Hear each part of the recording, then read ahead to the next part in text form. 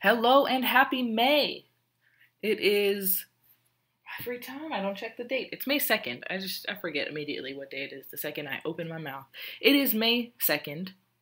The year is 2023 if you're watching this in the future. It is a new month, which means we've got April to wrap up here. If you're new here, I've got some goals that I track every month, working towards them as my 2023 focuses. So here we are. This is what we got done in April. So if you've been here before, you know that my student loan money, I am putting in a savings account until all weird things with student loan forgiveness are settled. So I am putting money aside. I'm putting $275 a week into a high yield savings account to put towards my student loans as soon as the courts are all settled with that. But for now, I am not paying down that balance. It is just sitting at this number right here, big ugly number, sitting right there, and she's gonna stay like that until probably the end of, what is it, August? I don't even know when they might go back into repayment at this point. Got a good chunk over there, sitting at just over $13,000 as of today, actually. So, you know, making a good chunk of progress and crossing my fingers that $20,000 of student loan forgiveness does in fact go through the courts, because that would knock out one of my big grad school loans entirely, which would be fun. So, $168,834.72. That is not my starting balance. I have paid a little bit off pre-COVID, but since we've been on the zero interest, I've just been letting it kind of rock, because why, you know? I'm setting it aside, high yield savings. Now that interest rates are up, we're making some money on it. So, my annual income, I am tracking my gross annual income progressively, like it's a running balance. So I did not make $21,000 in March. That's just how much I made as of March. So as of the end of April, as of my last paycheck in April, we are at $28,915.42, which is not bad. I got a new job at the end of February that's really been helping make this number go up pretty fast. So my net worth right now is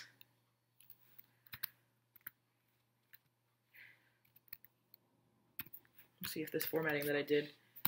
Yay! Okay, so my net worth is massively negative. You know, this number doesn't help that. But you know what? It went up by $500, which is rad. That's good. We want these numbers to go down so then they can start going up, you know? Closer to zero, baby. That's what we want. Zero net worth. I want to be absolutely worthless. That would be so fun for me. All right. Fat FIRE. If you don't know anything about the FIRE movement, financial independence, retire early. I am less interested in the retire early part so much as the financially independent part. What this little number here means is if I were to retire today, my investments would pay me out this number of dollars per month. So is $99 enough to live off of every month of my life until I die? No, not even a little bit. Not even close. Wouldn't even pay for groceries. But it's not zero, and retirement was not a thing that I thought I would be able to achieve in this lifetime. And so that's really nice. So, end of April, my FIRE number is very high, but the FIRE monthly payout is in the triple digits. It is over $100, $104.41. That pays a bill or two. Like, my Wi-Fi is paid for the rest of my life. That is more than my Wi-Fi and then some. Isn't that fun? I like that. Home ownership. Again, not something I'm saving for, like, aggressively, but it is something I put, you know, just extras to now and again.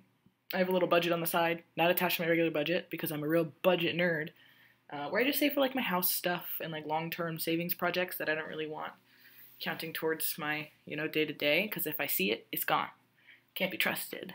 But right now, in this moment, I've got $147.50 set aside for a down payment. Again, is that going to get me anywhere?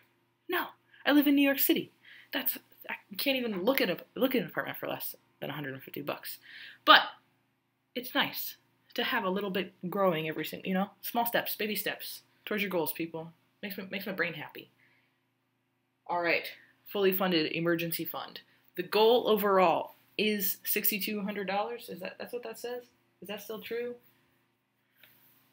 This is not even accurate. I'm changing this right now because I think my total overall goal is to have a fully funded 3-month emergency fund eventually. And that eventually is a big eventually because while I'm paying off my student loan debt, I have decided, this is new development, I've decided to cap my emergency fund. Why is it a percentage? I've decided to cap my emergency fund at $2,500. What I was doing is I was letting I have, this in a high yield savings account, and I was letting that money roll and just adding that to my, emergency fund. But I've decided to cap it and let that money roll and go towards my student loans because that is my focus right now.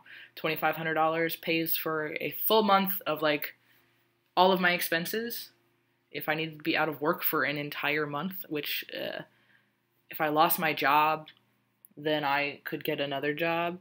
It probably obviously wouldn't pay as well as the one I have currently, but this $2,500 would not need to cover every single bill for the whole month.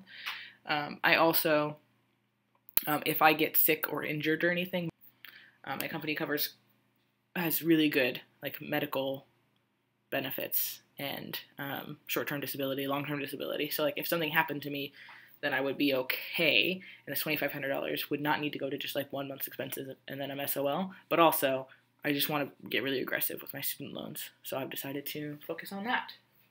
Here it is, everyone. In the month of April, on ordering food and ordering out, I spent $186.81. Oh, stop cheering, I know. No, I honestly, truthfully, I'm going to be real with you guys, it's because I was traveling so much and work, so I ate out a lot more than that, but just my job paid for it. But you know what? I'm counting it. I'm counting the win. So our total so far for the year, which is what this little column is tracking, total so far for the year is $886.32.